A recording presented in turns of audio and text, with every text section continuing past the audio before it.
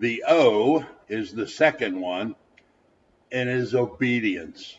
You must act in good faith and according to your principal's instructions, as long as they're legal and ethical and moral.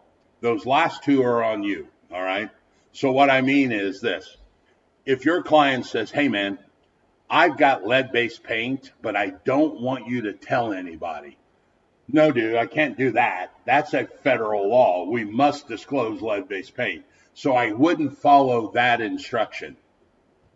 I had one several years ago where the client was a young couple, and they literally told me, and I'm not going to go into the reason why, but they literally told me, they said, hey, from Friday sundown till Monday morning sun up, we do not use any form of electricity.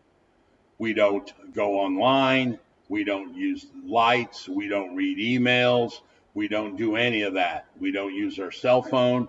So if you get any communication after about 5 o'clock on Friday, don't call me till Monday morning. That is a perfectly valid directive they could give to me. Now, you may think it makes no sense, and I thought it made no sense, but that's not the point. The point is that was a legal directive given to me, and I must obey what they said. You will also see this pop up a lot of times when your client wants to offer a number, and they're like, well, that property's listed at 200, and the buyer says, well, I want to offer 110. And you try and say, okay, you understand that's way below. It's only been on the market a day. They're probably not going to be that motivated. Should we think about a different offer? And they strongly say, no, I want you to write an offer at 110. Okay, I will do that because it's not my decision, and I will obey this lawful order to write them an offer to the seller for that amount of money. Okay? Loyalty, the L. 100% of your loyalty is required that it goes towards the principal above your own interest. All right? So let's say there are 5 houses to look at, and 4 of them pay 8% commission, and 1 of them pays 1%. And you go, dude, I really got a car payment. I need to make a bunch of money. Can you go look at these 4? And he goes, no. The only one I really want to see is that one there. Their loyalty lies above your own. Okay, let's go look at that one. Disclosure. This is the D. You must disclose all of the defects at a property so that the other side is aware of the defects. All right? So like if there's a hole in the roof, you would disclose there is a hole in the roof. You must disclose all offers, the ability, things like that. All right? Those are what we call material defects. You must disclose any material defect in the property so that the other side is aware. If you are for the buyer side, you would disclose all of these other things here.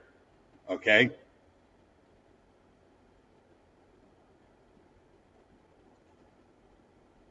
Okay, we're back. I just wanted to verify something here. There's a couple in here that look kind of confusing. If you are the agent of the buyer, you will disclose the lowest price to offer. Now, what that means is it doesn't mean you're going to tell the seller what the buyer's lowest price is.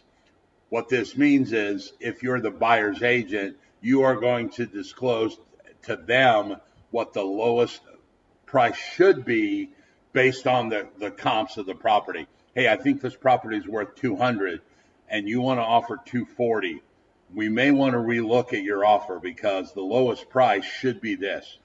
This is not saying I'm going to tell the seller, hey, we're going to offer 240, but he'll go down to or up to or whatever.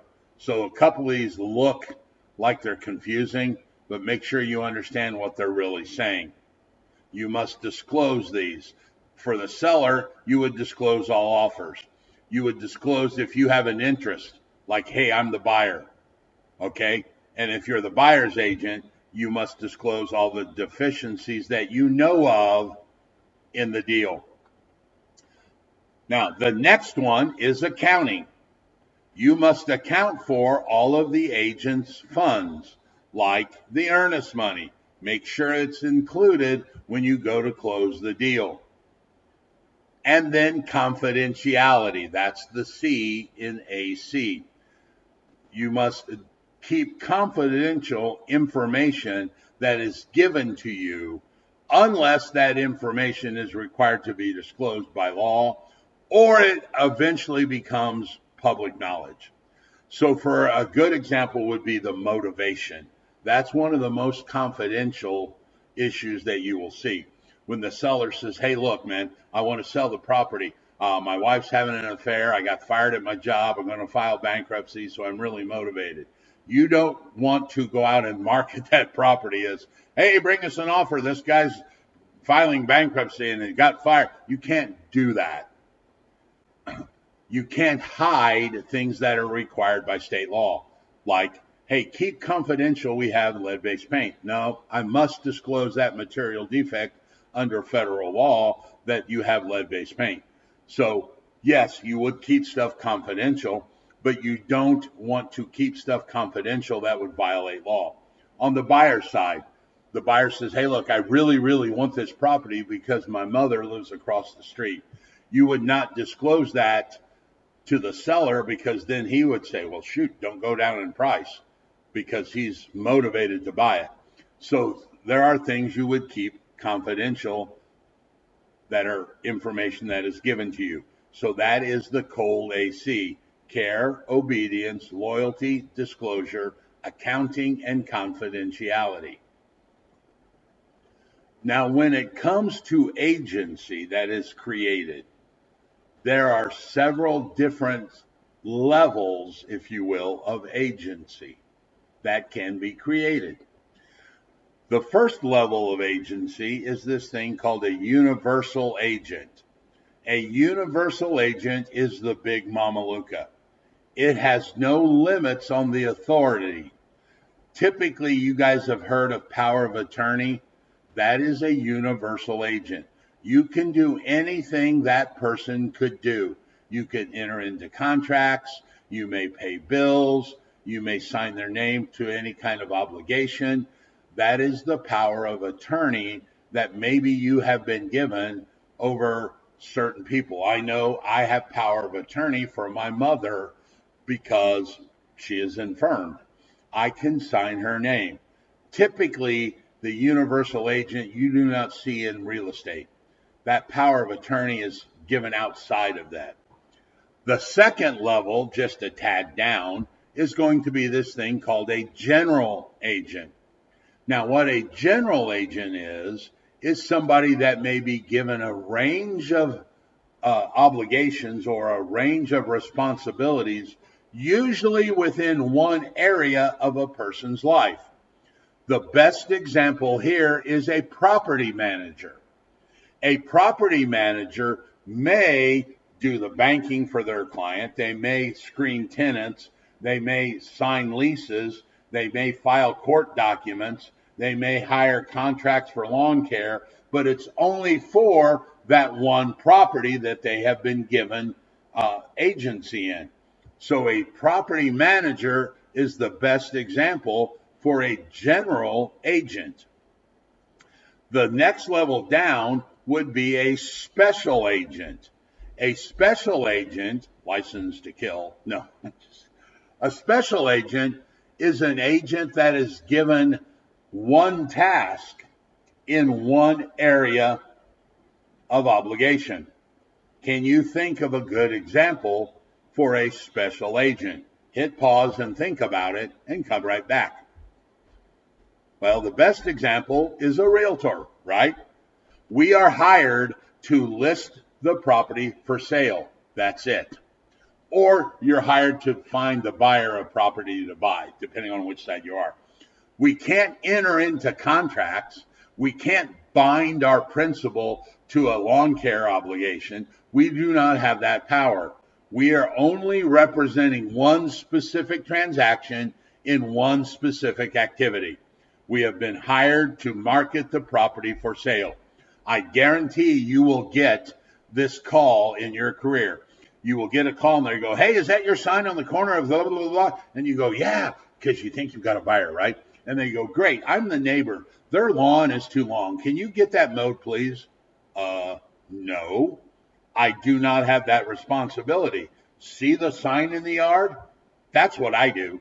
Now, I'll tell my client their yard is long and maybe they'll send somebody over, but I have no responsibility. I have no authority to do that because I have only been granted special agency inside of the listing agreement that the seller has signed with me. So those are the levels of agency. All right. You've got universal agent, general agent, and special agent. Now,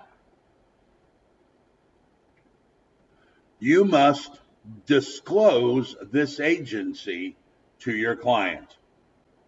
Okay? So let me give you why this happens. Some of you may not know, some of you do know, some of you may not care. I have got multiple college degrees in nuclear engineering from Texas A&M and then 2 advanced degrees from Purdue University. You and I could talk about a positive power coefficient all day on a nuclear reactor, right? The problem with that conversation is what? You do not even know what a positive power coefficient is. I would have to explain to you what that meant before we could even talk about it. That same analogy holds true in the disclosure of agency. You must disclose to the client what agency actually means.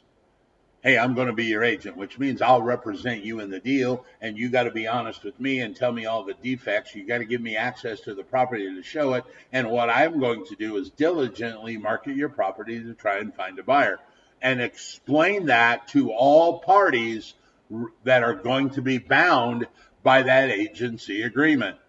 We actually call this the written office policy. And this must be signed prior to even signing the listing. Think about that. A client cannot sign a listing agreement that creates agency if they are not fully aware of what agency really means. So you must disclose that, and any of the alternative levels of service. Once again, are they full service? Are they limited service? You have to disclose this. You have to disclose it to all the parties involved, like the husband and the wife, to make sure they both understand. And you must explain that there are going to be disclosures they must give. So you will explain all of this agency prior to actually entering into the agency. Now, there are different levels of agency. We just discussed that. General, universal, special, but there are also different styles. What I mean by that, the most common one is single agency. We mentioned that earlier, and now I'm going to define it. A single agency is when you have agency with only one party in the deal, either the buyer or the seller. Now, I'm going to flip over here. I want to show you something that will just blow your mind completely. And I still get practicing agents that make this mistake all the time. If you work with the seller, you are called the listing agent. And if you're only working with the seller, that is a single agency, right? I'm only working with one side. If you work with the buyer, you are called, check this out, the selling agent.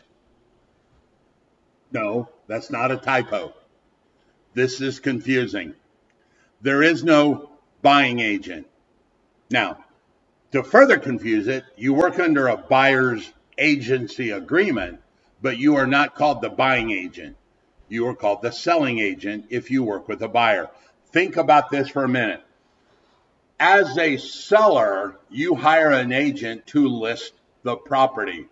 That is my sole job as a listing agent, is to make it available for all the buyers to look at. So I'm going to put a sign in the yard. I'm going to put an ad in the newspaper. I'm going to post social media presence. I'm going to make a special website dedicated to your property, whatever. All I am doing is making it available for other people to come and look at it.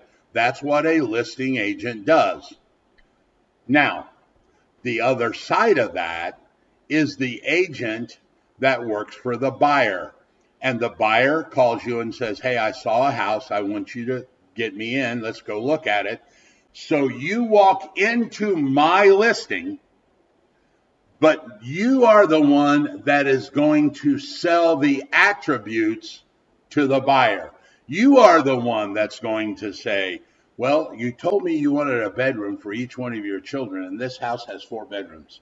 Look at that big living room. Can you imagine your grand piano sitting there?